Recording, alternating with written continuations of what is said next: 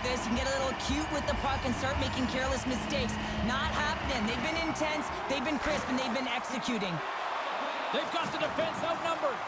The Penguins grab possession to the puck. Sends the pass over.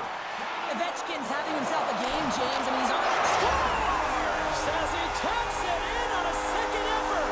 I just love this play, James. I mean, you take the initial shot, but you follow it up, and you still have the eyes to find the puck and put it on your stick, and then bury your chance. That's a great play all the way around.